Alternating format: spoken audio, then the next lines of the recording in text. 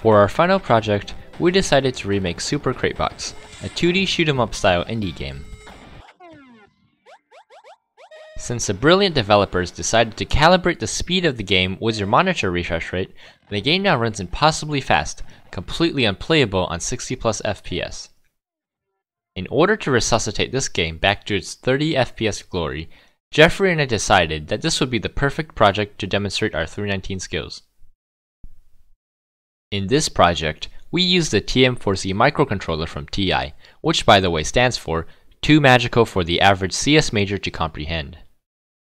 We used state-of-the-art, barely functional slide potentiometers and SparkFun buttons as input, a 6-bit DAC to play sounds, and a $3 ST7735 LCD display that we found off some shady Chinese website.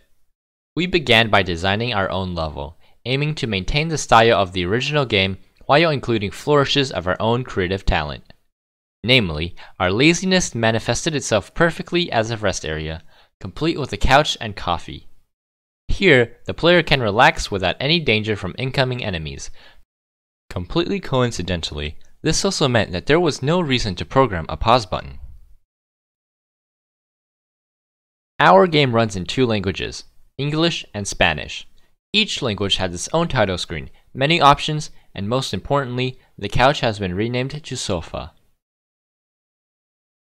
Before the game begins, we greet each player with a custom insert name menu so that we may commit identity theft under the guise of personalization.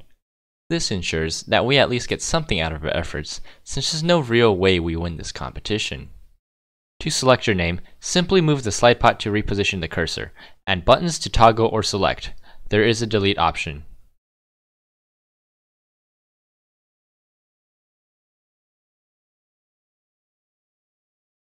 The game controls are simple: move the slide pot to control horizontal movement, and buttons to jump or shoot. The gameplay is equally straightforward.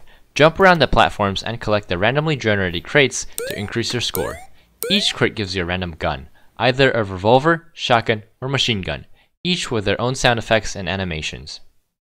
However, you need to avoid contact with the enemies constantly coming at you from above. They will utterly demolish you, just like Dr. Pat did on the 306 final. Luckily, the enemies will eventually fall into the fire pit and be gone forever. Of course, there is a game over screen just to spite you. In addition to the blend and basic elements of our game, we knowingly injected our code with numerous beneficial upgrades to gameplay. For example, if you want your name to be even cooler than XAA12, you could slide over to this empty spot, which allows you to select this nifty character.